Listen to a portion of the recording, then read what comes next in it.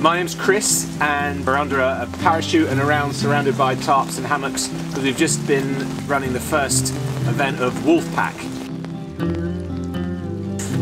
It is a risk to slacken the grip on something, and part of the risk is because it invites an entire new world of experience, which is what living is really about.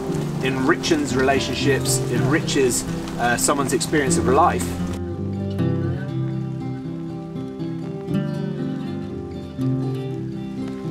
Do I have the power to predict what's going to happen on an experience and see the future and say it's going to be like this or this?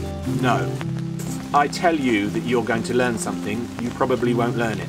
So aims, outcomes, I prefer to leave those at the door, because in doing so, something else can happen instead.